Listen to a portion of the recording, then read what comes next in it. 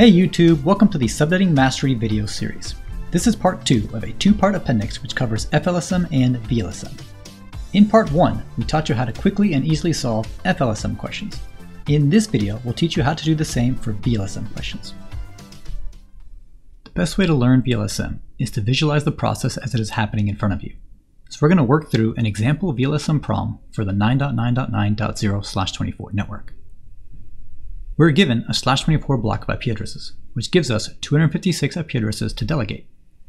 We're going to assign subnetworks from our /24 across these 8 segments.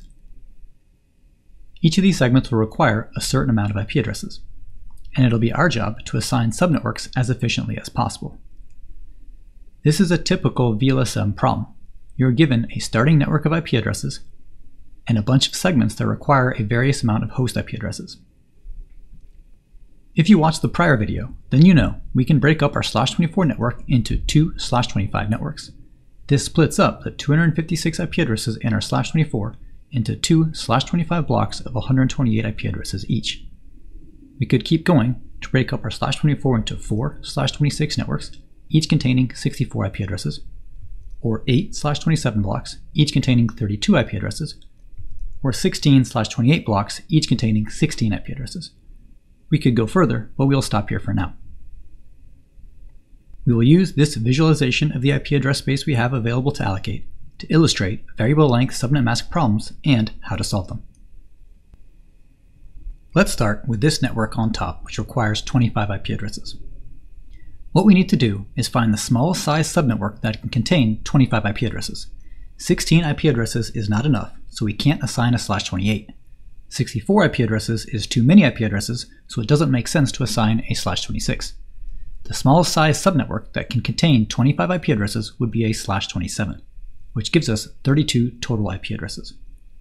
Which means one of these blocks of IP addresses will be allocated to our first subnetwork. If you watch the Subnetting Mastery video series, then you are familiar with this subnetting cheat sheet. And you know that this first row indicates both the number of IP addresses in each subnetwork, as well as the increment between each network ID for each subnetwork. We're assigning a /27, which has an increment of 32. If we started at .0 and listed every increment for /27 networks, we would get this. What this means is that the first /27 block has a network ID of 9.9.9.0.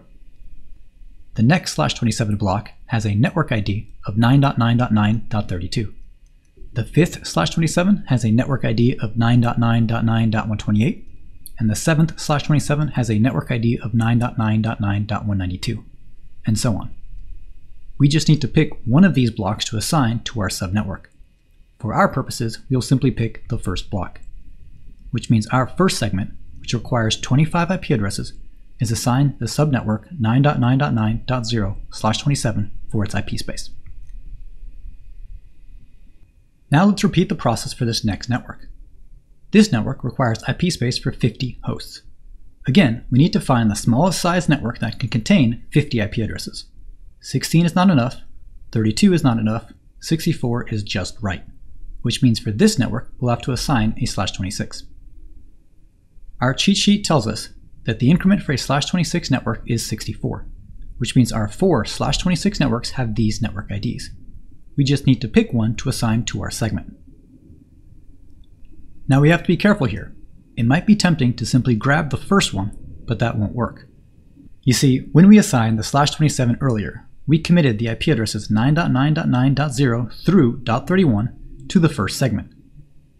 This first part of the first /26 includes those IP addresses, which are no longer available. This means we cannot assign the /26 since a portion of it is already in use elsewhere in our topology. The next completely free /26 we can assign would be 9.9.9.64. And this is the subnetwork we will assign to our segment that requires 50 IP addresses.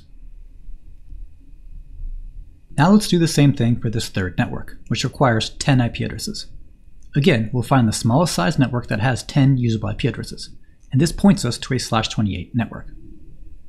The increment for a /28 network is 16, which means our /28 subnetworks have these network IDs. We can't use these first two, as that IP space is already in use elsewhere. we can't use these four either for the same reason. There are many remaining /28 subnetworks that we could use. For our purposes, we'll simply pick the first available, which means our third segment will receive the IP space 9.9.9.32/28. At this point, we've worked through 3 segments one at a time. Now I'd like to show you how to go about solving VLSM problems more efficiently by working through these next 3 segments at the same time. There are 2 overarching steps you should take when solving VLSM problems. The first step is start by listing out all subnetwork sizes you will need. This first segment requires 19 IP addresses, and the smallest size subnetwork that can accommodate 19 usable IP addresses is a /27. This next segment requires 12 IP addresses, and the smallest size subnetwork that can accommodate 12 usable IP addresses is a /28. The next segment requires 31 IP addresses. It might be tempting to assign this network another /27, but be careful. A /27 has a total of 32 IP addresses, but only 30 of those are usable, which wouldn't be enough for us. Therefore, to accommodate 31 hosts, we will have to go to the next size up, which would be a /26. That takes care of our first step for VLSM problems, which was simply to list out all the required subnetwork sizes based upon the needed amount of IP addresses. The second step for VLSM problems is to actually allocate subnetworks to each segment. Here's the key though. The best strategy to do this is from largest subnetwork to smallest subnetwork. Notice earlier we left this /28 orphaned between allocated IP space. Now this isn't intrinsically a terrible thing, but we could avoid this entirely if we allocated IP addresses from biggest to smallest. So from here on out, we'll follow that best practice and start with the biggest network, which for us will be this /26. The increments for a /26 network is 64, so our network IDs would have these IP addresses, and the first fully available /26 network we can allocate is 9.9.9.128/26. The next biggest network would be our /27. The increments for a /27 network is 32, so our /27s will have these network IDs. The next fully available /27 subnetwork would be this one. So we allocate 9.9.9.192/27 to our segment, which requires 19 IP addresses. Finally, we take care of this 28. The increment for /28 is 16, which gives us these network IDs, and the next available /28 network would be this one. So we allocate 9.9.9.224/28 to this last segment. Notice, when we allocated IP space from biggest to smallest, we didn't leave any free blocks of IP addresses stranded between allocated blocks. And that concludes step 2 of VLSM problems, which was to actually assign subnetworks based upon the subnetwork sizes we determined we needed from the first step. Which brings us to these 2 segments, which each only require 2 IP addresses. Given that every router interface must have an IP address in the networks they are attached to, we can presume that the 2 IP addresses needed for this top segment are 1 for each router interface. The same is true for the bottom network. Each router interface gets 1 IP address, which is where the required 2 IP addresses for this network are coming from. Segments with only 2 required IP addresses are sometimes referred to as point-to-point networks. The only 2 members of this segment are the routers themselves. The smallest size subnetwork you can get with 2 usable IP addresses would be a /30, which is a total of 4 IP addresses. And that is the size of subnetwork we will assign to each of our point-to-point networks. Now we need to carve out /30 subnetworks. Our visualization only went to /28, so let's grab one available /28 and use that to carve out smaller subnetworks. We can break up that /28 into 2 /29s with 8 IP addresses each, or 4 /30s with 4 IP addresses each. The /28 we started with was 9.9.9.48/28, which means the network IDs for these /30s start at .48, and each increase by 4.